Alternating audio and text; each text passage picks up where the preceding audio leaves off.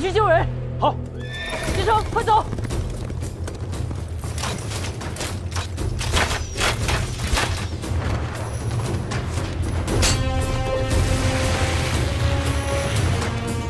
把他们给我围起来，因此别让他们跑了。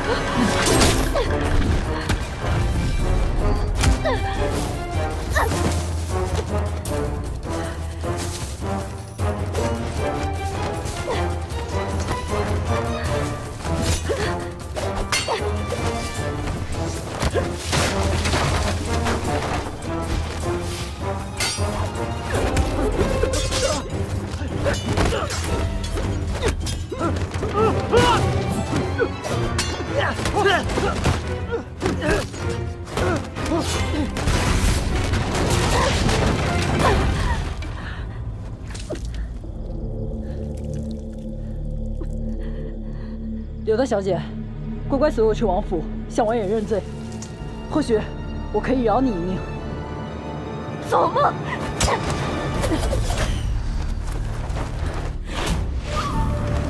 少爷，抓了几个，其余的全死掉了。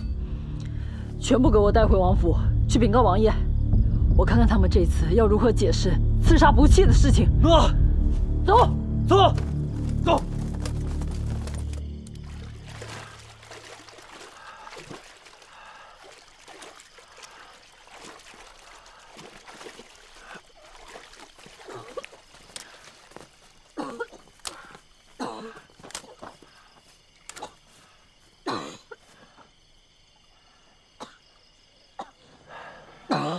这里已经离他们很远了，他们一时半会儿追不上来。 你的伤，林克大哥，你的伤。先上去再说。走。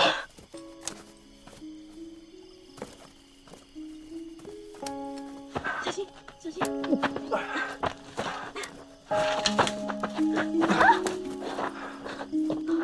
林克大哥，你的伤。没事，我们要快点离开这里。走。林克大哥。没关系。 我只是有点脱力了。你挺住，我找个地方帮你处理伤口。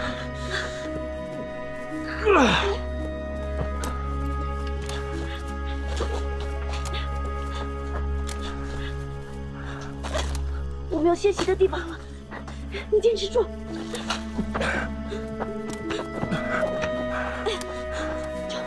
就快到了，坚持住。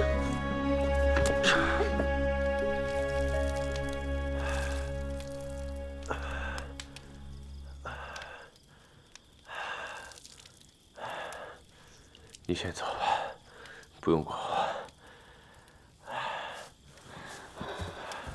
你说什么呢？我怎么可能不管你？哎，林克大哥，林克大哥。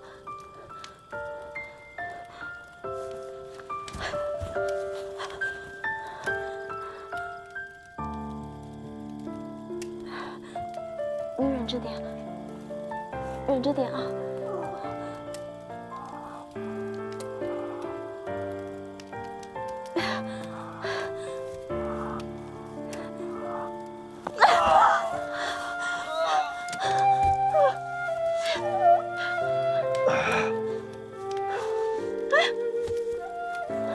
立刻，大哥！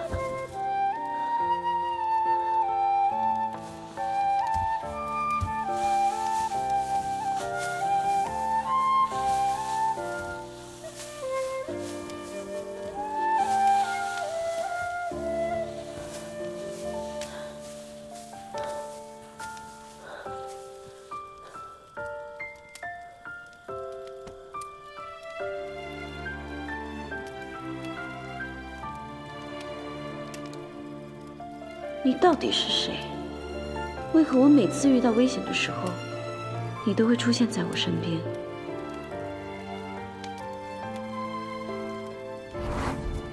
看来连一克大哥不喜欢被人看清相貌。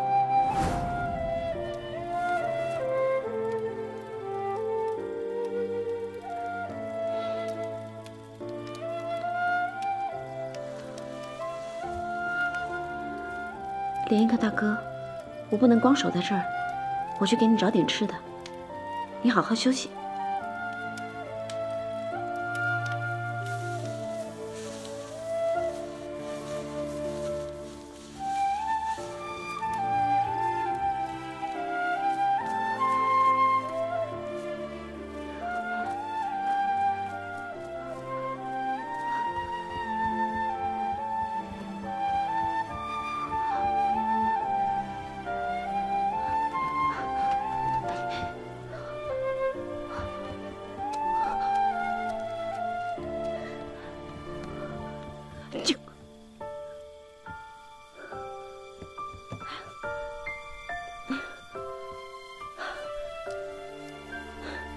对不住了，我是不得已才偷的，这些作为赔偿，应该够了。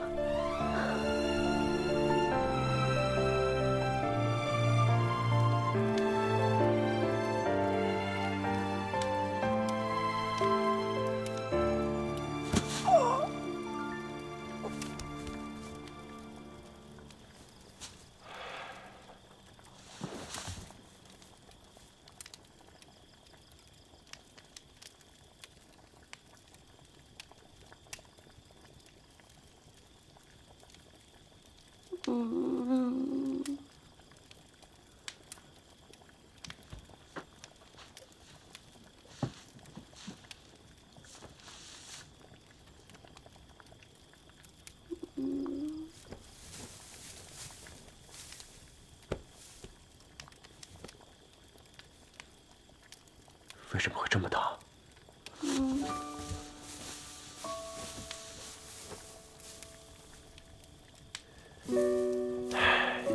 这傻丫头，怎么会穿着这么湿的衣服？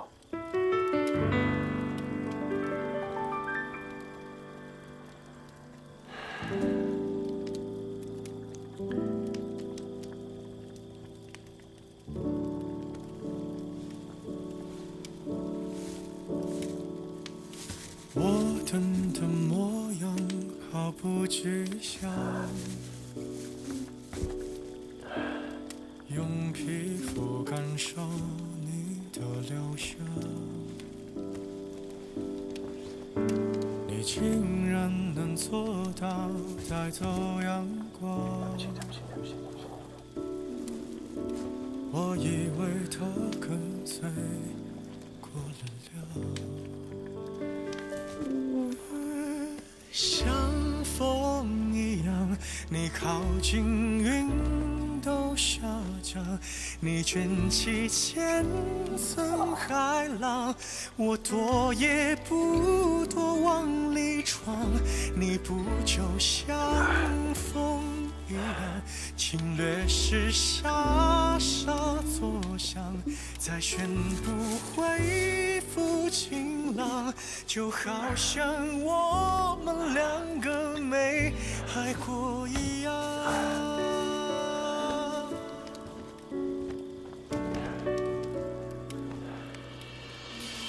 曲折的夕阳，负责格挡，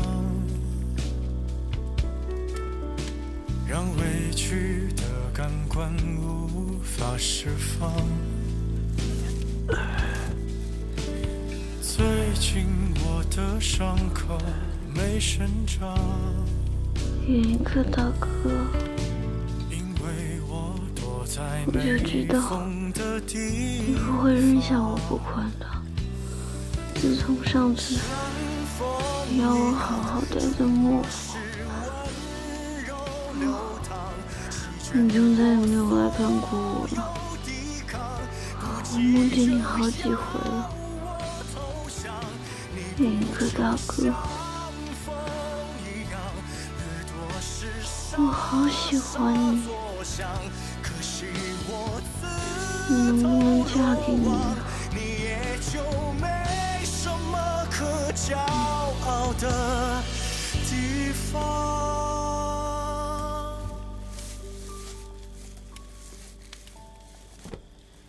和风一样，你离开不声不响。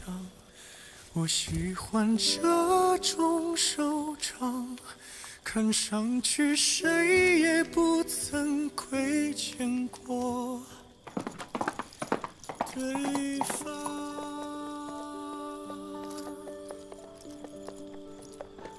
云朗，谁？若是要找花不弃，就随我来。这。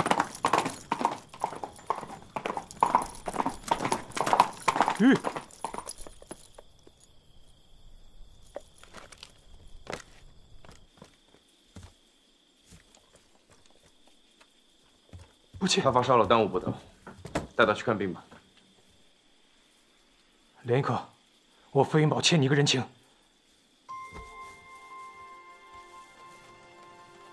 不弃，好好做你的孟府小姐。关心你的人很多。不用来找我。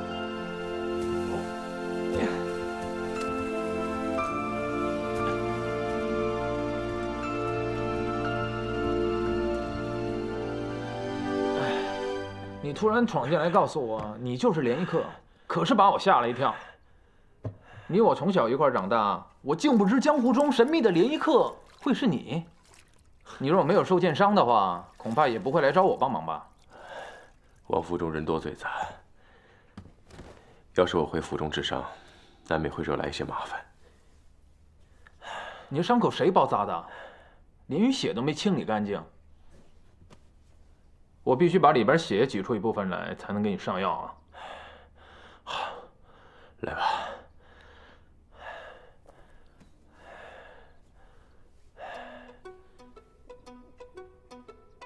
你干嘛呀？你不是说你平时是个粗人吗？怎么？动起手来跟个大姑娘绣花一样，快！我这不是顾忌你千金之躯，怕你吃不消吗？好心当驴肝肺呢。一个小小的剑伤让你这么手软？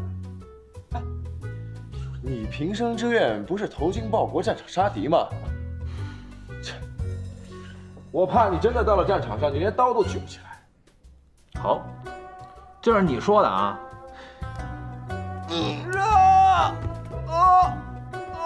别叫！你要不然舀块毛巾。别，快点！我跟你说啊，虽然我调走了小厮，你若叫出声来，依然会惊动府里的人。你真的不需要？你确定你要充硬汉？非以为只有剑飞华佗，没想到你比他府上的辽哥还嘴碎。是八哥。哎。想你风花雪月、飞檐走壁当大侠的时候多快活呀！你还记不记得有一次我们3个人一起说联谊课，你是怎么说的？你说他算什么独行侠呀？没准是个淫贼呢。哎，你瞒我们瞒得可真好啊！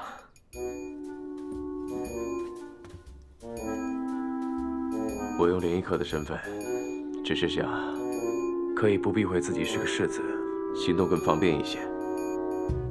至于你们，我根本不想连累你们。连累我们？行。别叫！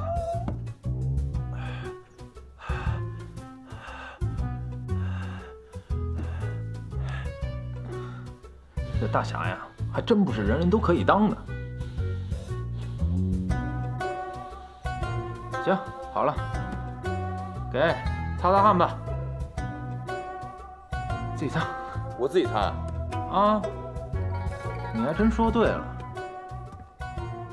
哎呀，少爷我呀，连鸡都没杀过，上战场看见开膛破肚，没准还真会惹那腿。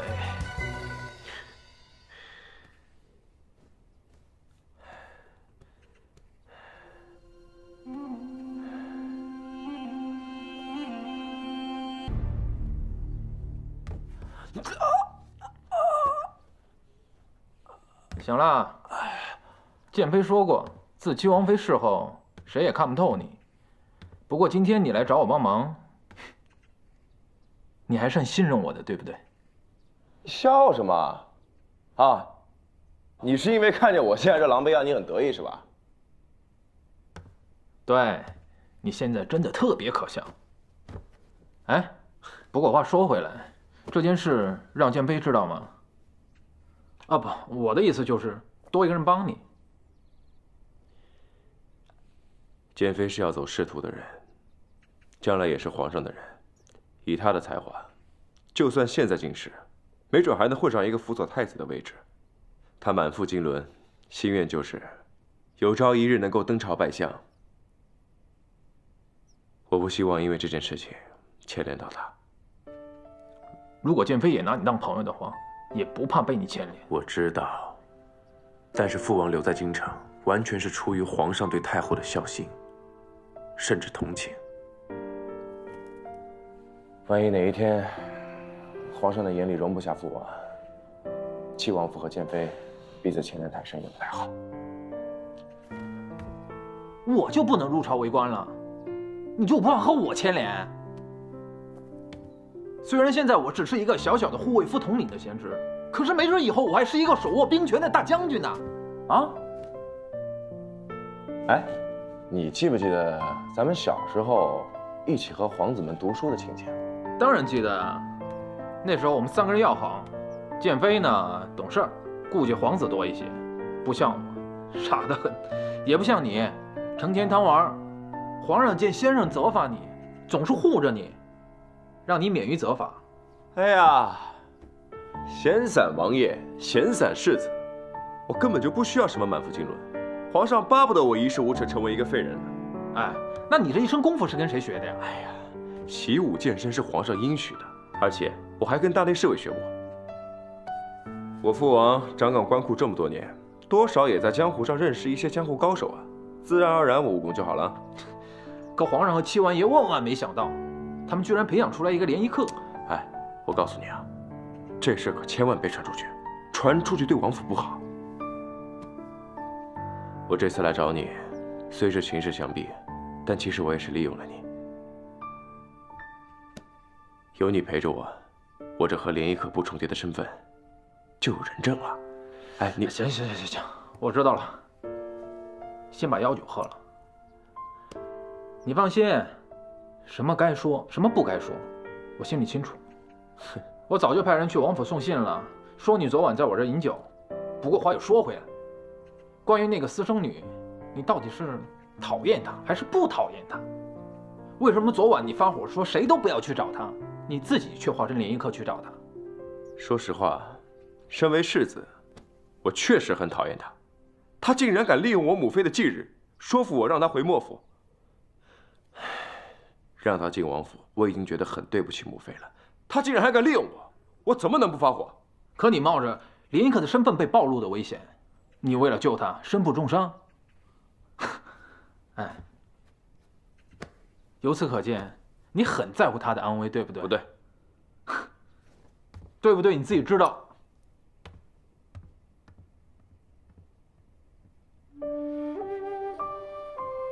我梦见你好几回了，联谊课大哥，我好喜欢你，能不能嫁给你？不弃，我不能让你再进王府了。我怕你早晚有一天会发现我联谊客的身份，那时候，你我该如何面对呢？王爷，本王已经查清楚，明月山庄与此事没有关系。王爷，若不是柳明月指使，他们怎么敢刺杀郡主啊？还请王爷三思啊！一山，这事儿就到此为止了。啊？不弃不是还昏迷在你府上吗？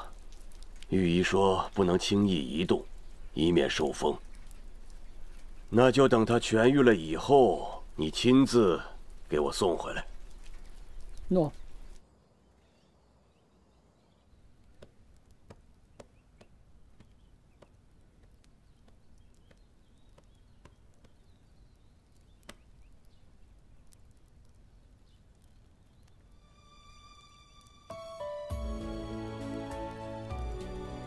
醒了，表哥，不弃醒了，不弃，你还好吧？大哥，啊，云表哥，我在幕府啊，莲衣客大哥呢？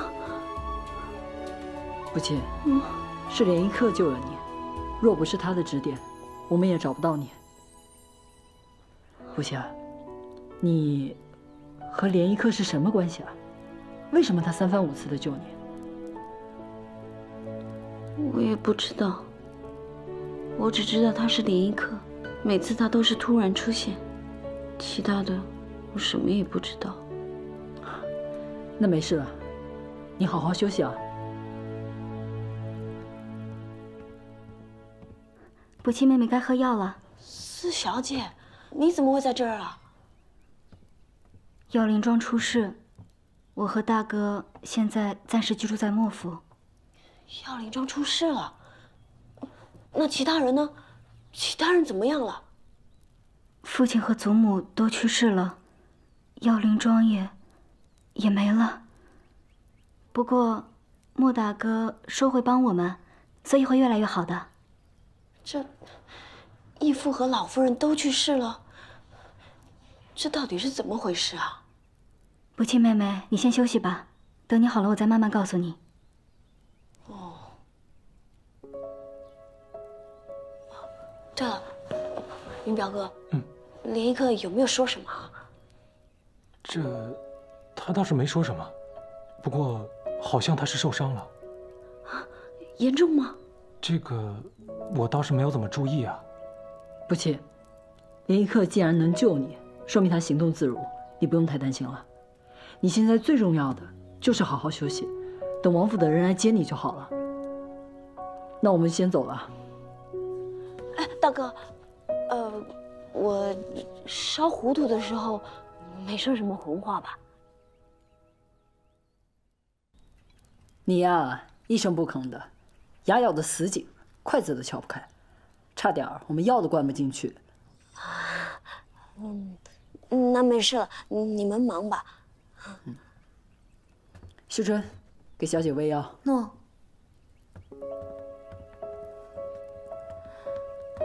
小姐，喝药了。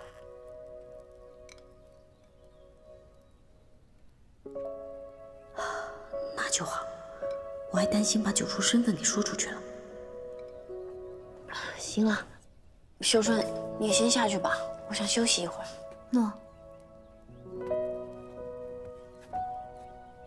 完了，到底是我烧糊涂了做的梦，还是我真的对莲衣客大哥说了这样的话？花不弃，你胡言乱语什么？他要是从此躲着你怎么办？要是他再也不来找你了，你去哪儿找他呀？少爷，哎，少爷，你总算是回来了。不弃回来了吗？御医说郡主受了风寒，不能吹风，在莫府养好了再送回王府。没回来更好，吩咐下去，别让他再进王府。啊？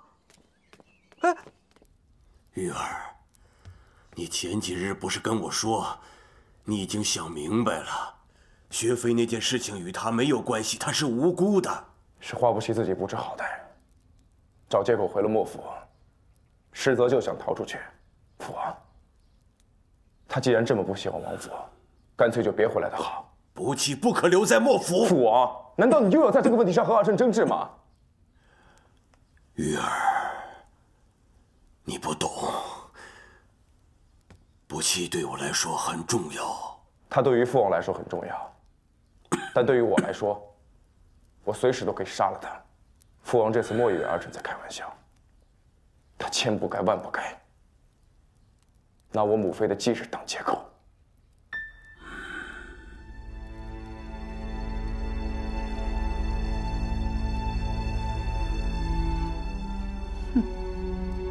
请神容易送神难。想不到这丫头竟然惹了世子，又被世子重新送回了莫府。不过，世子掌管今年的官库招标，看来一身的这招棋成了险棋了。夫人，您放心，少爷聪慧，他一定会有办法解决的。不过，花不弃回了莫府也好，我会让他这个病永远都好不了的。诺。花不弃，天要亡你，你也怪不得我。好多了。来，小姐。小姐，又不舒服了。小姐，小心点啊。该喝药了。莫伯，今日怎么是您送药过来？丹莎小姐呢？哦，夫人有些不舒服，林小姐去看夫人，我就带林小姐煎好了药拿过来了。说的好听，估计这碗药又被下毒了。朱福，你什么时候带假死药过来啊？小姐啊，这碗药不凉不烫的，喝着正好，你就喝了吧。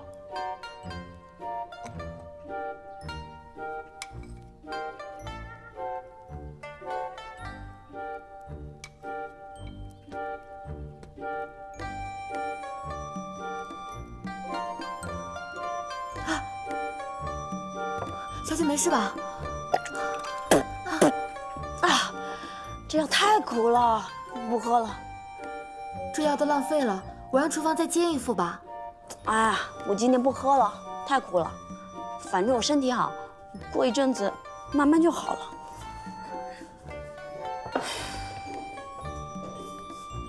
那我先下去了。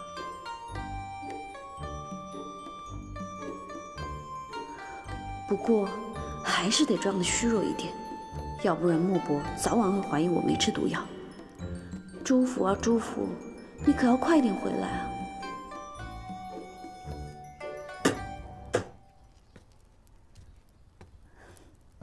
公子，请用茶。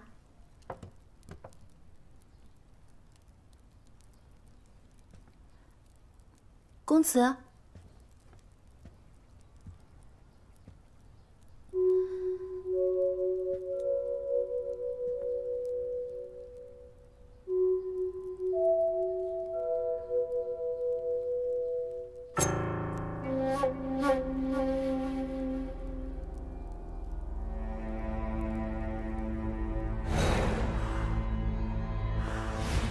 小子了少。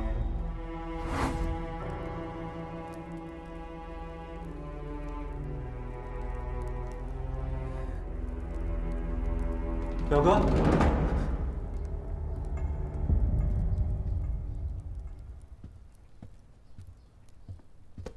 表哥，想什么呢？这么入神？青儿，你先下去吧。诺。我刚刚就在想啊，你说柳明月到底对七王爷说了些什么，能让他对明月山庄刺杀不弃的事情既往不咎？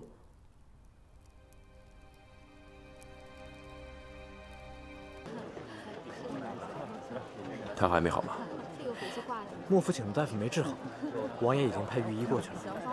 据太医说，是寒气入肺，所以一直咳嗽。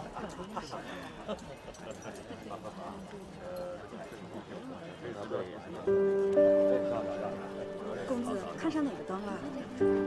我今晚去看看他。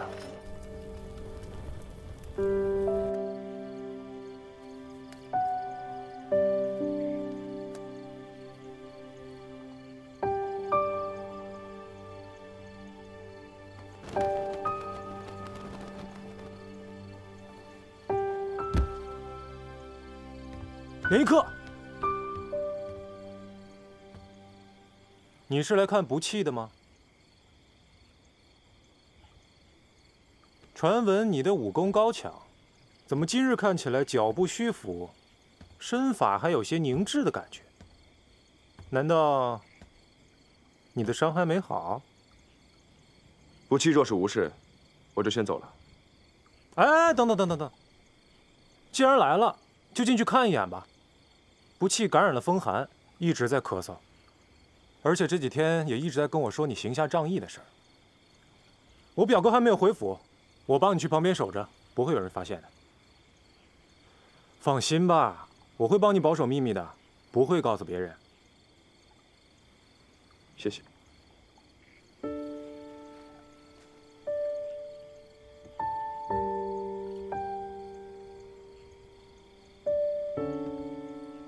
不弃，祝愿你早日康复。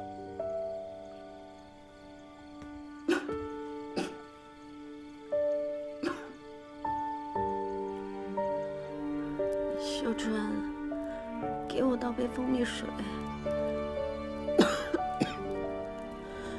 啊，渴，都快渴死人了。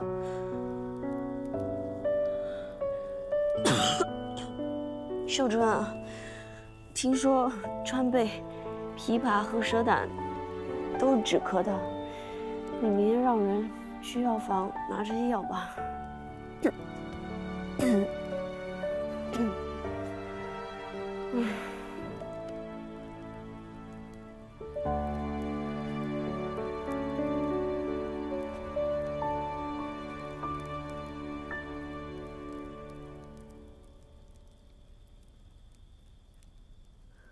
我是不是在做梦啊？我以为你不会再来看我了。听说你一直没好，所以前来看看你。这是我最后一次来看你。最后一次？为什么？这里我不能久留，你先把蜂蜜水喝了。喝了你就走吗？那我不喝。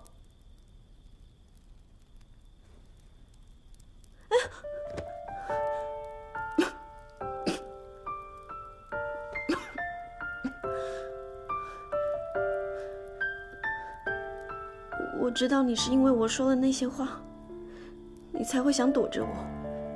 我也知道我配不上你，可是你中了一箭，还来看我，我很高兴。你别生气了。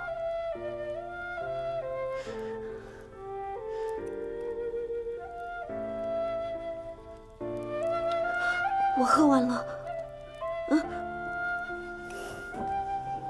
不弃，我因为救你而受了箭伤，你现在因为我而生病，咱们俩扯平了。好，扯平了，那你不生气了？你会再来看我，对吗？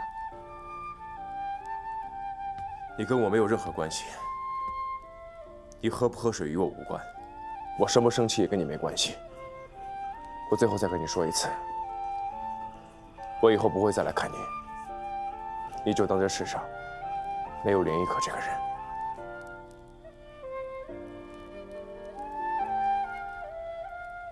当没有你这个人，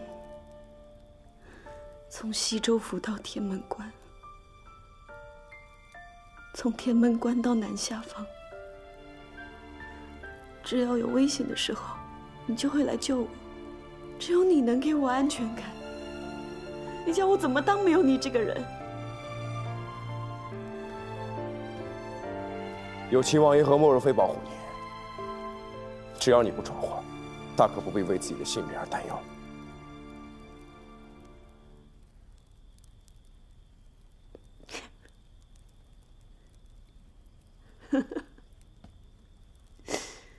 我错了。我不该告诉你我喜欢你的，对吧？我不该痴心妄想。你知道我喜欢你，就像逃瘟一样的躲着我。不弃，你想看看我的脸吗？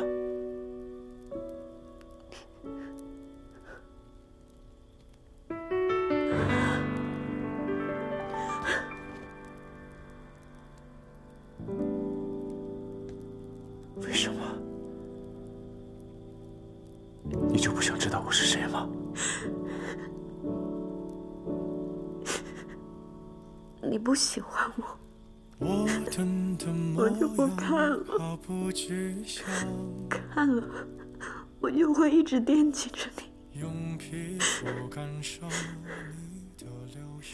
你的剑伤是因为我才受的，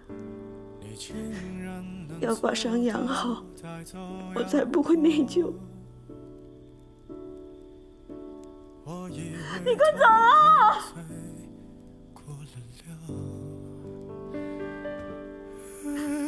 像风一样，你靠近云都下降，你卷起千层海浪，我躲也不躲往里闯，你不就像风一样，侵略时傻傻作响，再宣布恢复晴朗，就好像我们两个没爱过一样。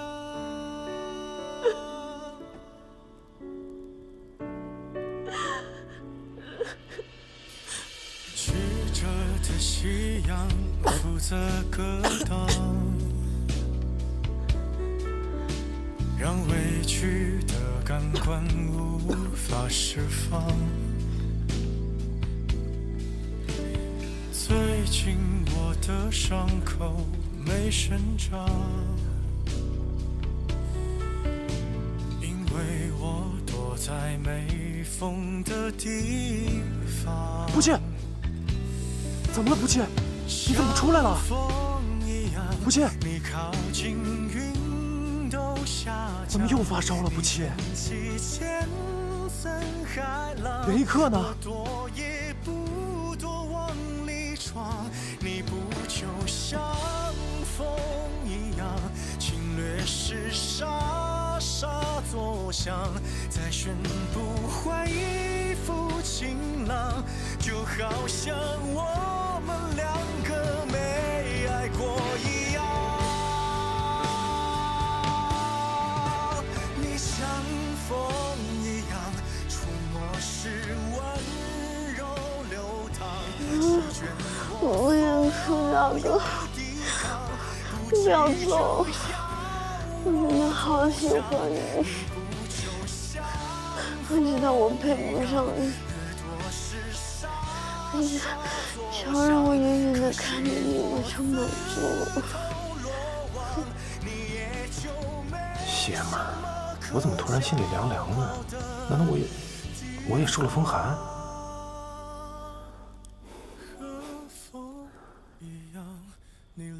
不行，妹妹，你安心休息，我去给你拿药。我喜欢这种收场，看上去谁也不曾亏欠过对方。小六，少爷有什么吩咐？你去弄些蛇来。蛇？少爷想吃蛇啊？是不弃想要蛇胆治咳嗽，快去办。哦。还有，这件事情绝不允许其他人知道。少爷，你这不让人家回来，还挺关心人家吃什么？还不快去办！落。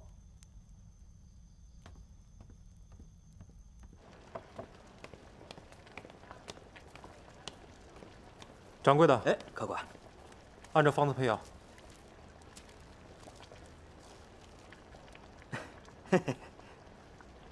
这是莫府要配的药吧？哎，这平常都是莫管家亲自来配药，这今天莫管家怎么没来啊？莫管家今天忙，我来也一样。你赶紧按照方子配药就行。哦，这位少爷，这药方中其他的药啊，我这都有，唯独这蛇胆啊，我这没有存货了。不是，你这回春堂是京城最大的药铺，怎么就会没有？少爷，这你有所不知啊，这冬天刚过，这货源奇缺不是？那你按照方子配其他的药，蛇胆我自己想办法。哎，是不是什么蛇胆都行？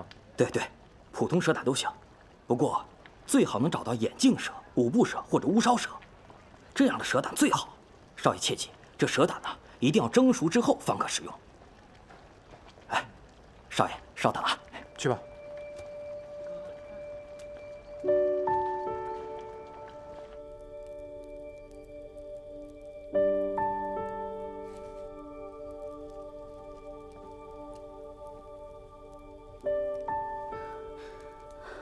秀春，小姐，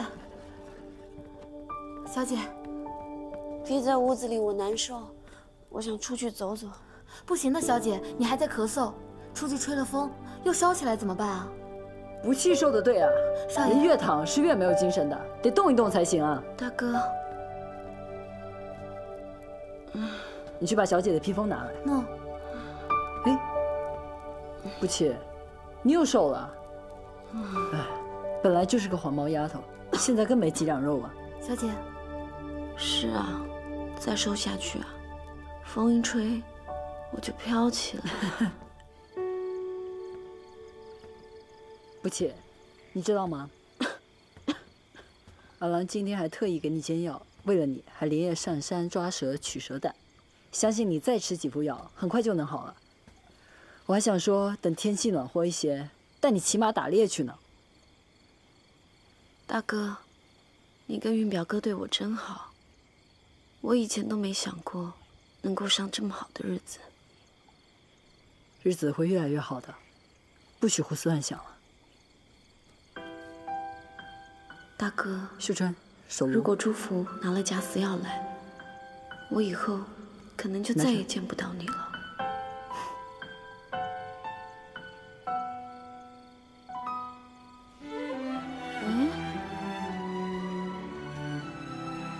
怎么会有这么小的灯啊？肯定是阿郎给你挑的，做工真精巧啊，好玩吧？真奇怪，表少爷早把所有灯都收了，怎么会留这盏呢？是他挂的。啊，哎，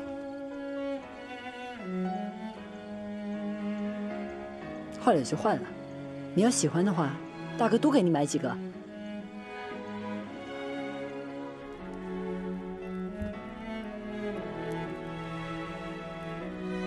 这个灯一定是你挂在院落中的吧？我好喜欢。云表哥挂了那么多灯，我都没有喜欢的，你这个我却一眼就相中了。哎，可大哥，我们是不是心有灵犀呢？你喝不喝水与我无关，我生不生气也跟你没关系。我最后再跟你说一次，我以后不会再来看你。你真的不会再来了吗？你明明很关心我，但为什么要对我说那番话？谢谢你的兔耳灯。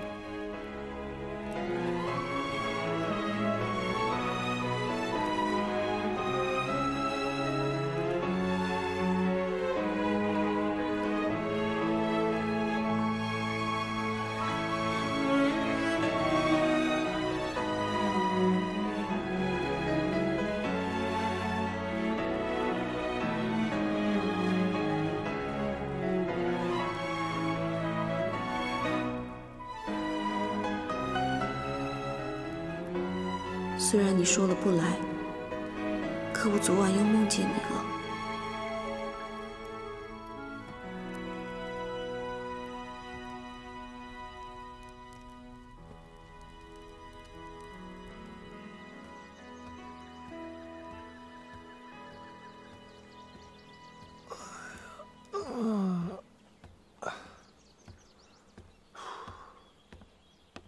守了一夜，连个蛇影都没见着。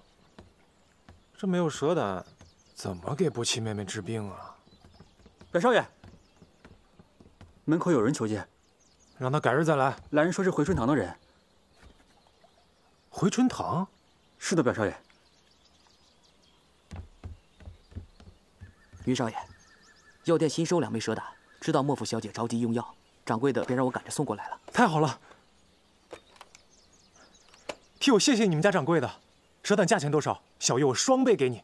云少爷客气了，那卖蛇胆的人说了，明日还会有，到时候府上派人直接来取，一起付钱便是了。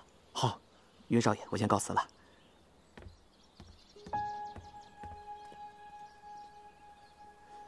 奇怪，我昨天去药店，掌柜的还说货源紧缺，怎么今天就这么巧有了？而且明天还有，听起来倒像是专门为莫府找的。小姐，表少爷来看您了。表少爷，来。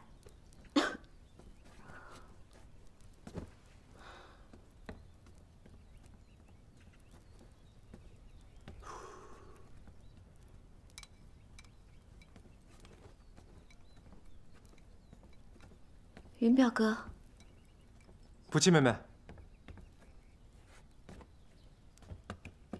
不弃妹妹，这是我新配的药，你用蛇胆煎的，你快喝了吧。嗯，谢谢云表哥。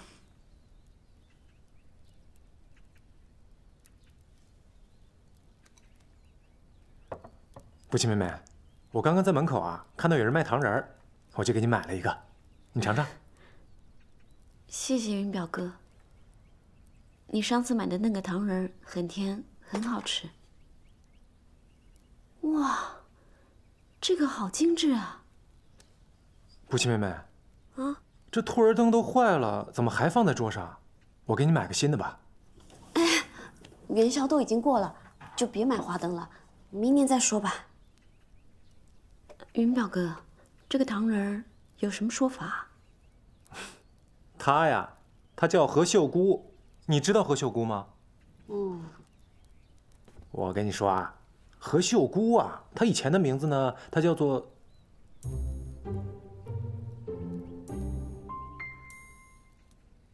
以前名字，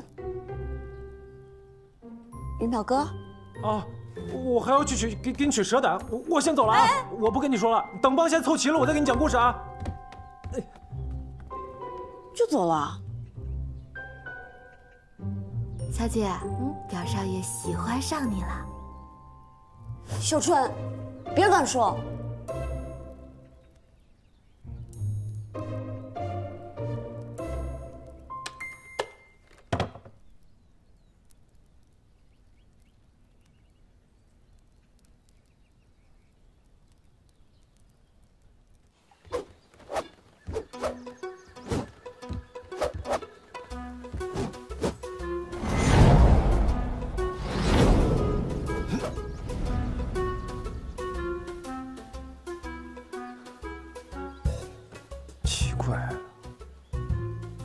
练了1个时辰的功夫，心跳也没有刚才那么快。难道我也生病了？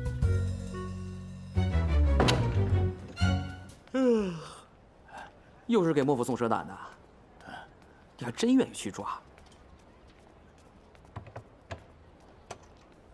谢谢。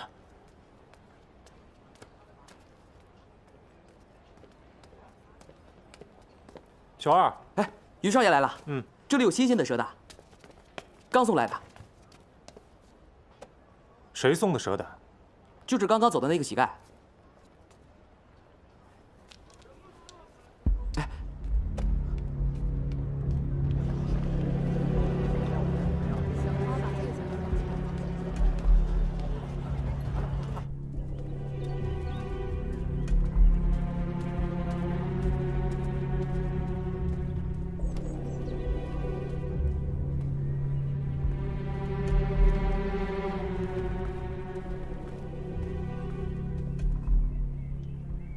东西我已经按照你的要求交给药店的掌柜，你放心。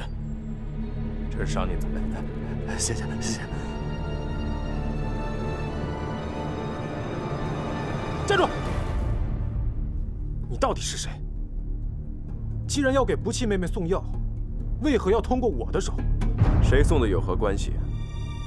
你若真的关心她，就别让她知道蛇胆是我送的。为什么？难道你就是莲衣客？你是担心他知道你在关心他？既然是这样，为什么还去看他？为什么还要给他送兔儿灯？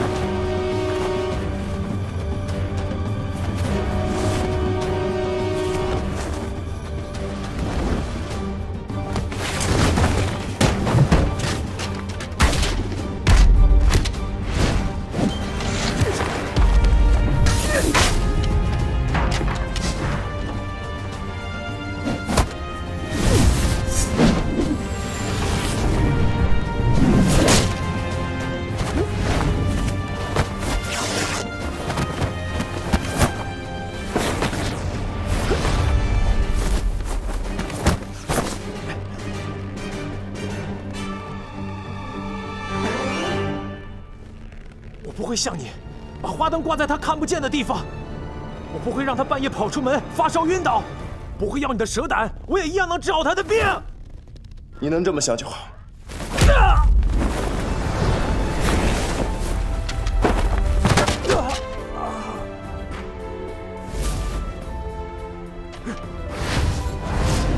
你别走，说清楚你到底什么意思？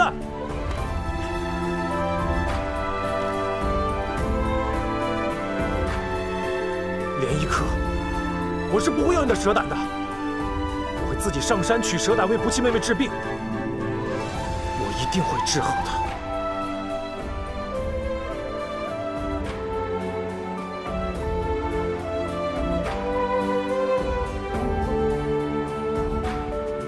不弃那晚追出来，他发烧晕倒了。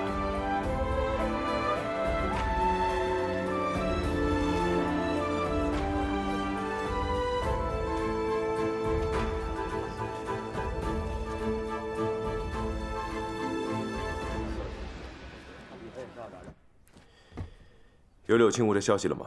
还没有。少爷，这个柳明月到底跟王爷说了什么呢？竟然让王爷放过了明月山庄。柳明月不肯说，连父王也不肯说，真是没想到，我父王竟然藏了这么多秘密。还以为我父王甘愿做一个闲散王爷，看来是我想错了。阿福，你仔细想想。柳明月所描述的碧罗天入口景象，可是对的。王爷，当年我只顾着跟妹妹逃命，所以那个景象我也没有太留意，而且这么多年了，我也记不清楚了。不过那个石洞我记得，而且碧罗天就是在深山的深处啊。难道柳明月真的去过碧罗天？或者说，他即使没有去过，也跟闯入碧罗天的那个人有某种关联。王爷可知碧罗天预言？略有耳闻。碧罗天乃传说中圣地，预言当朝天下五世而亡，得碧罗天宝藏者得天下。王爷认为可信吗？可信什么呀？那只是坊间的一派传言罢了。明月可以带王爷去碧罗天。王爷，柳明月或许真的跟当年闯入碧罗天的那个神秘人有关系。我们苦苦追寻这么多年，任何一线希望都不能放过啊！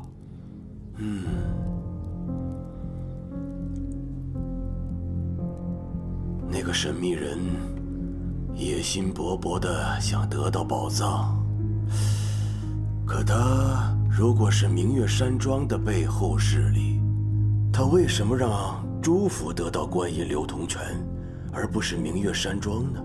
王爷，那观音流通权还给他吗？给，肯定要给的，但我不会让他那么轻易得到。去莫府，把莫若飞给我叫来。记住，不要让外人知道。诺。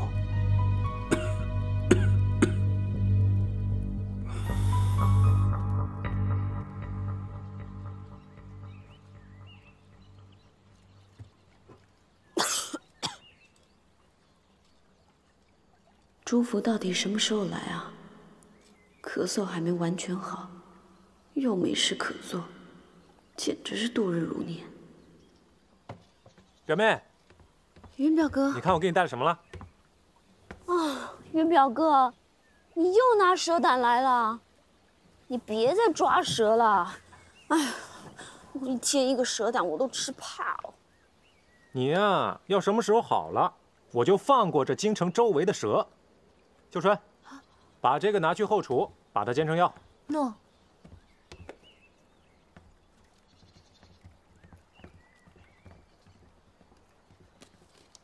这个呀是要做孔明灯的，我给你做个孔明灯，晚上啊把它放出来，会非常好看哦。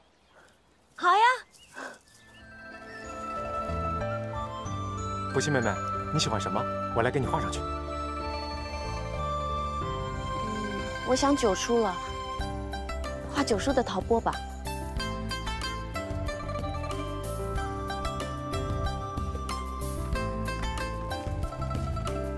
我还特意给你画了一只阿黄上去。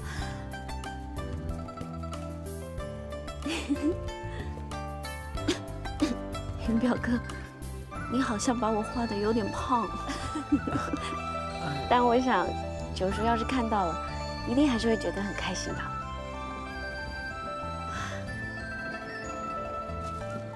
哇！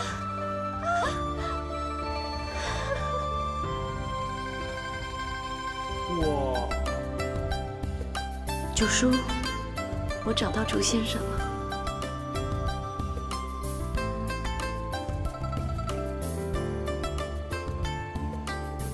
不见。哎，大哥，你看，表哥。不气，天色不早了，你身子刚好点儿，不能再受风寒了，快进屋休息吧。一时开心忘记了，今天谢谢云表哥了。不气妹妹喜欢就好。那我进去了。嗯。小心，不知道它会飞多高。哎，别看了，眼珠子都要掉下来了。对了，表哥，不气妹妹身子已经好些了，我明天要去郊外的马场购马，想带她出去散散心，免得她每天在屋里待着，够无聊的。好啊，她这一次病太久，出去散散心也不错啊。不过你们可得注意安全啊。好，表哥放心，有我在，绝对不会让不气妹妹受到一丝伤害。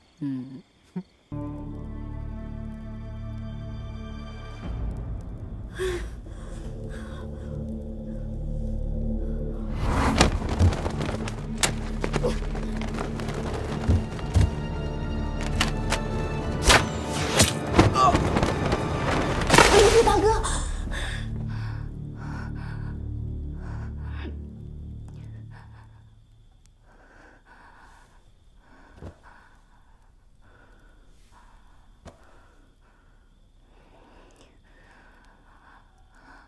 秀春，秀春，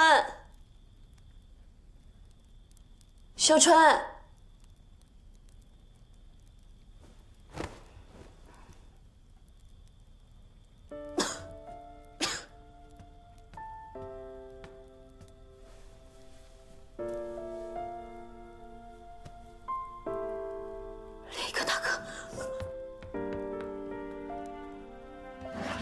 林一克大哥，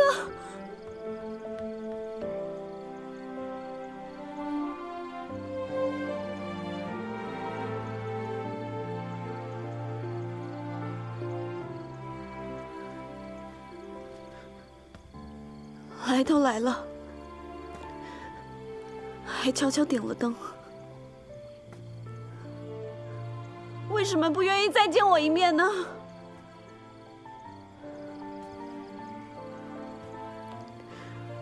我知道你是担心我的身体才来的，我猜你肯定也是喜欢我的，对吧？要不然为什么你又要躲着我，又忍不住要来看我呢？啊？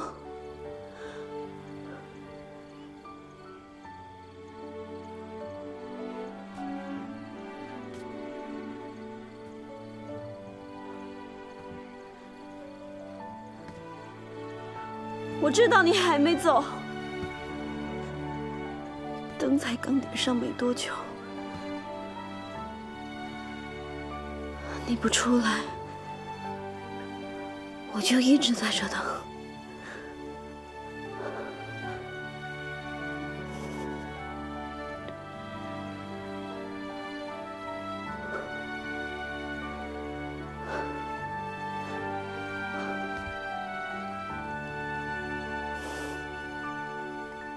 我脾气很倔的，小时候我闹脾气，整整2天都不跟九叔说话，后来还是九叔装病，我才理他的。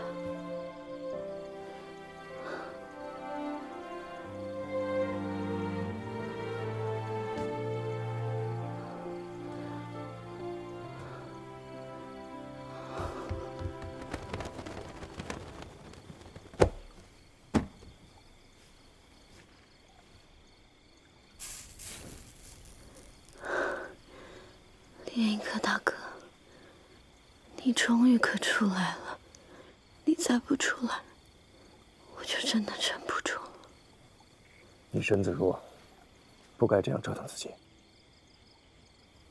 没办法，谁叫我喜欢你呢？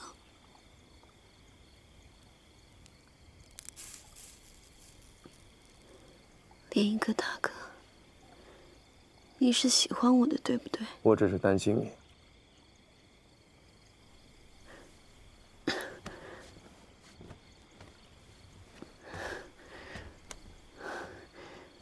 你为什么就不敢承认你也喜欢我呢？我真的很喜欢你。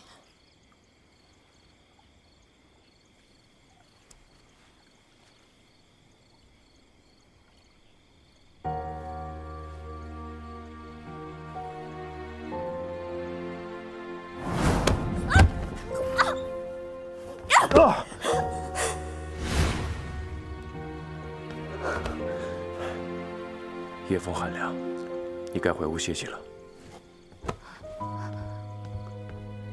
不可能，一定是我搞错了。可能是练武的人手都容易在同一个位置受伤，一定是这样的。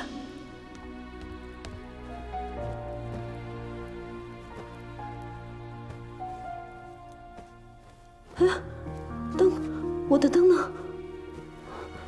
灯旧了就丢了吧。旧物总是要扔掉的。旧物像旧人，九叔、表哥、大哥，哪一个是能随意丢的呢？也只有我，像个浮萍，一会儿待在莫府，一会儿待在王府，也许哪一天就都待不了了呢。身子弱的人就别胡思乱想了，还是好好休息。谁也不会丢下你。我答应你，等你好了，我还会来看你。你好好休息。你上次说要让我看你的真面目，我没看，但我现在想看。我不想让别人看到我的样子。但是我现在真的很想知道你是什么样子。一个普通人的样子而已。我想看。等你好了，我会再来找你，到时候亲自接下来。你好好休息吧。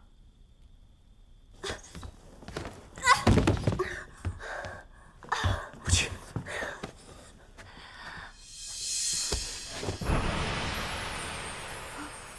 像风一样，你靠近，云都下降，你卷起千层海浪，我躲也不躲往里闯，你不就像风一样，侵略时傻傻作响，再宣布不会的，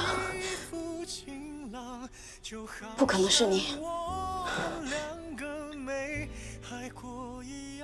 一定是你知道我喜欢莲衣客，你讨厌我，所以你故意假冒成他，让我看到，让我失望。不可能，你不可能是莲衣客。你就当我不是莲衣客吧，也许这样你会好过一些。最近我的伤口没生长，因为我躲在没风的为什么是你？为什么是你？谁都可以，为什么偏偏是你？不弃，别哭了。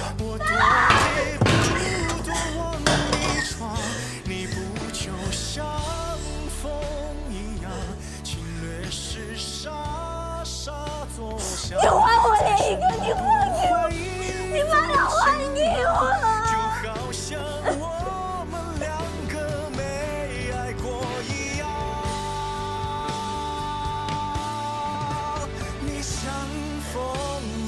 他是你的莲衣客，但我只是你的哥哥。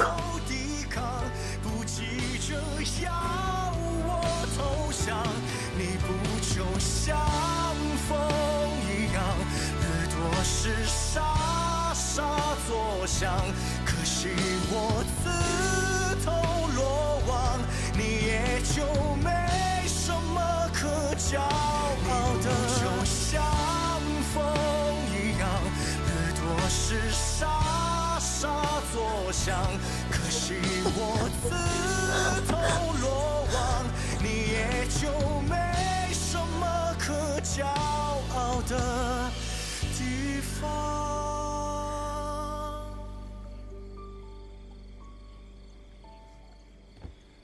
和风一样，你离开不声不响，我喜欢这种收场，看上去谁也不曾亏欠过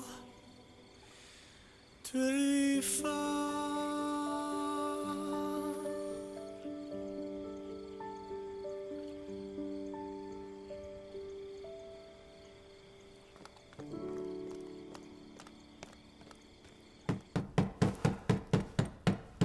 谁呀？这么晚了，开门！谁呀？这么晚了，你拿酒来！你又怎么了？大半夜的，又跑我这儿来？少废话，把府上最好最贵的酒拿来，还不快去！行。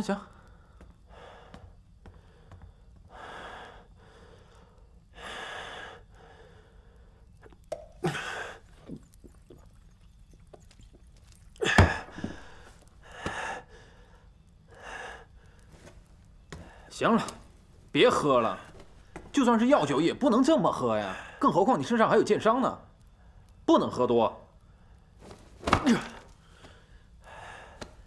把酒拿来！你不能再喝了！我让你把酒拿来！你不能再喝了！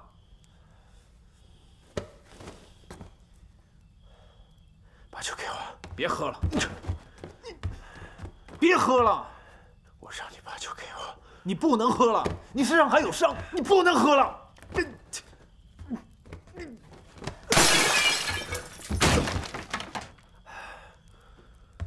这回没得喝了吧？父王找了这么久的私生女，怎么可能这么容易被我遇见了？狗屁陈公子！就是一个极度自私、自大、嚣张、讨厌的人。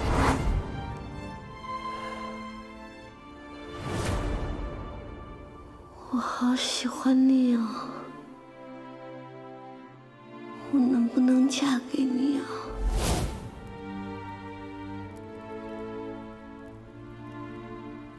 不亲，你不可以喜欢我，我也不能喜欢你。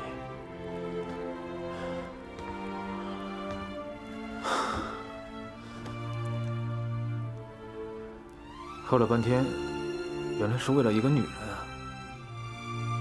哪家姑娘啊？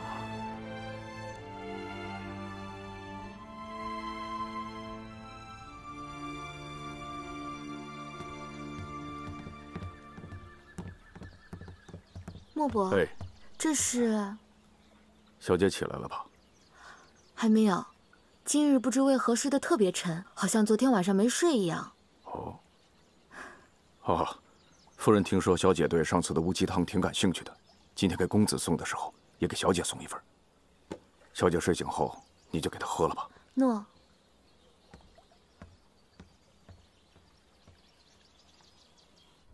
小姐。秀春，什么时辰了？小姐，已经日上3竿，都要吃午饭了。莫伯刚刚端来一份汤，你要不要趁热喝啊？不吃了，没胃口。二小姐，少爷吩咐，小姐还是要多吃才能滋补，所以命奴婢给您带水果和糕点来了。放着吧。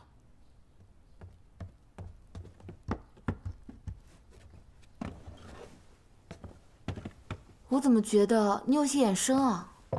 我是新进府的厨房丫鬟，姐姐自然觉得眼生。哦。二小姐，厨房今天买了冬笋，您要不要尝尝？这个时节还有冬笋啊？冬笋在这个季节属于稀罕物，也不知道他们用了什么法子，听说是暖窖里种出来的，稀罕且贵。在江南，平常只有像朱府这样的富贵人家才吃得起，普通百姓可吃不起呢。水果给您摆这儿了，公子吩咐，小姐一定要记得吃。奴婢先下去了。哎，等等，小姐有何事吩咐奴婢？你会做孔明灯吗？奴婢略懂一点儿，只不过奴婢手粗，做的不是很精巧。不用太精巧，昨日云表哥跟我做了一个，我今日还想玩玩，就麻烦你了。诺，小姐，我也可以帮你做啊。你呀，笨手笨脚的。快去帮我把水果洗了。诺。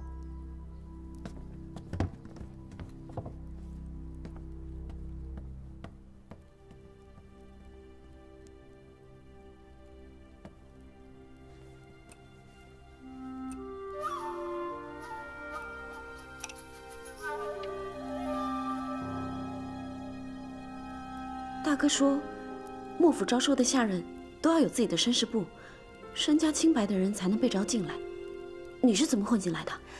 伪造一个身份对朱府这样的大家族来说不算什么，皇宫都不能杜绝外人混进去，更何况是一个莫府。啊，那我应该叫你什么？小姐可叫我小虾。此药服用之后很快就会发作，发作之后五识不通，完全感知不到外面，所以最好有人在身边守着，以免发生意外。莫府将小姐下葬之后，我们会立刻挖坟开棺，用龙涎谷草唤醒小姐。不行，不能在莫府服药。虽然干娘想害我，但大哥待我不薄啊，我不能害了他。那小姐的意思是，找个机会回王府，随便找个理由在王府意外死亡就行了。小夏姑娘，帮我做个孔明灯吧，以免秀春回来她怀疑了。诺。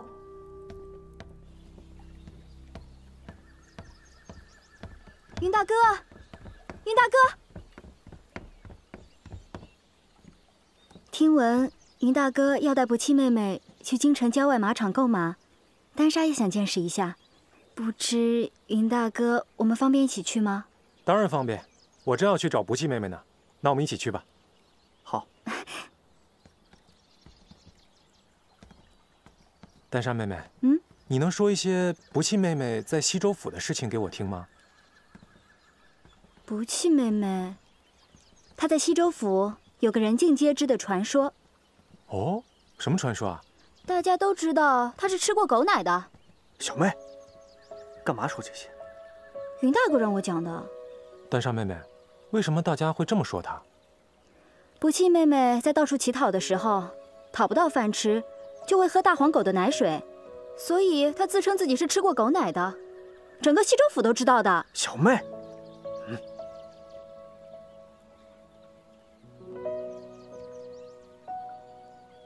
听旁人说的多了，倒不觉得可笑了，反而觉得不弃妹妹好可怜哦，小小年纪就吃了这么多苦。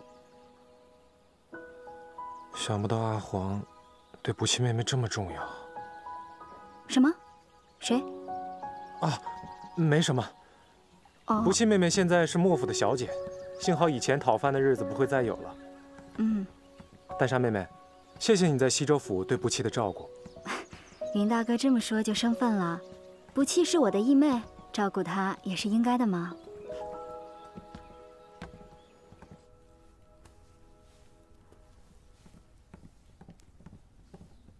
不弃妹妹，不弃妹妹，云表哥在做孔明灯呢。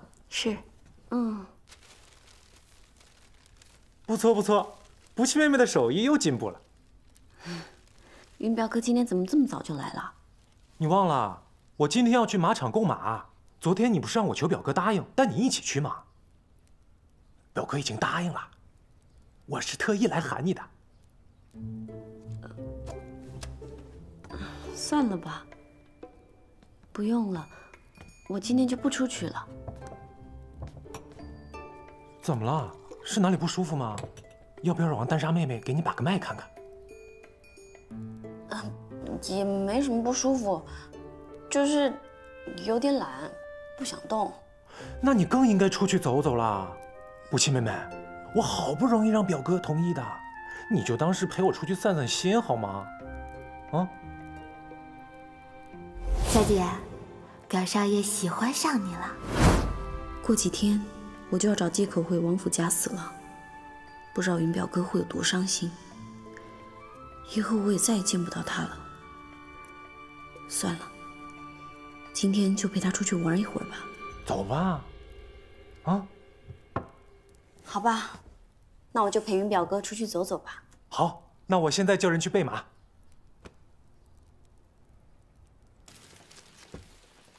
这个柳青梧还敢出现，而且还敢传信给少爷你。少爷，咱们立刻派侍卫去小春亭把他给抓了吧。世人都知道我恨这个私生女，但她却以不弃的名义来威胁我，怕是猜到了什么。小六，你立刻派人去莫府，以父王的名义看看花不弃怎么样了。诺。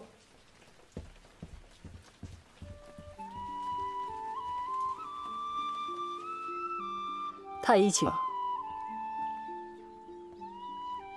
还请太医转告王爷，不弃已经好很多了。只是我见他在家里闷了太久，就让我表弟带他出去游玩。还麻烦你白跑了一趟，真的是不好意思。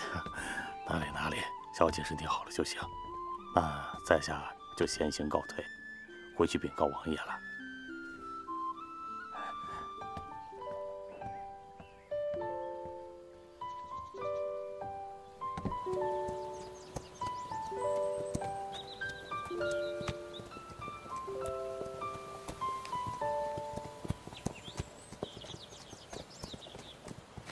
云表哥，你们飞云堡真有钱。刚才你花10几万两买马，眉头都没皱一下。哇，10几万两啊！我以前讨饭10辈子都讨不到。装可怜。以前的事情啊，你就别想了。以后有我和表哥在，你肯定也是花几10万两银子都不会眨眼的人。